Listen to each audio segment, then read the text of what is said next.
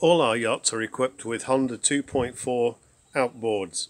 It's a 4-stroke engine, and we've chosen them because they're light in weight and they're very simple. They're air cooled. There's no impeller, no water jacket, very little to go wrong.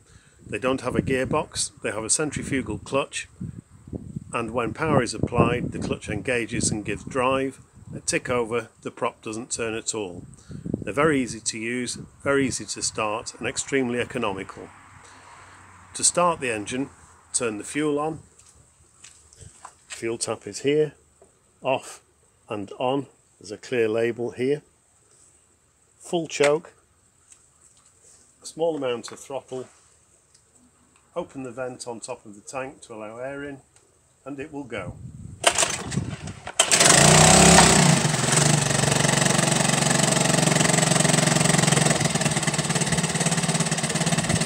Allow the engine to warm up fully, and after a few seconds of running, push the choke in.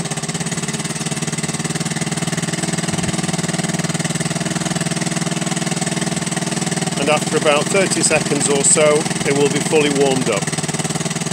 The prop isn't turning just now, but a small amount of throttle and it will.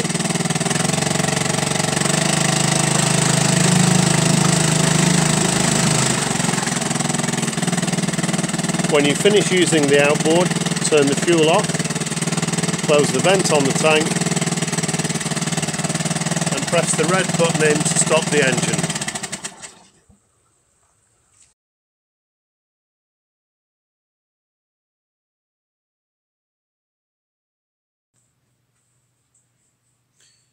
Most of the dinghies in our fleet are equipped with this type of valve. The green button in the middle has two positions. It can either be in or out. At the moment it's in the out position, which is where it should be to inflate the dinghy. If the button is in the in position and then you blow up the dinghy, when you disconnect the pump, air will come rushing out. To change from the out to the in position, just push the green button in and turn it quarter of a turn. This is the in position for deflating the dinghy, so you can roll it up and stow it. To change it to the out position, push it in again and turn it quarter of a turn, and it pops out.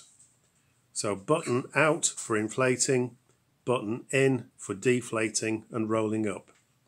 Please note that we don't permit our dinghies to be towed under any circumstances.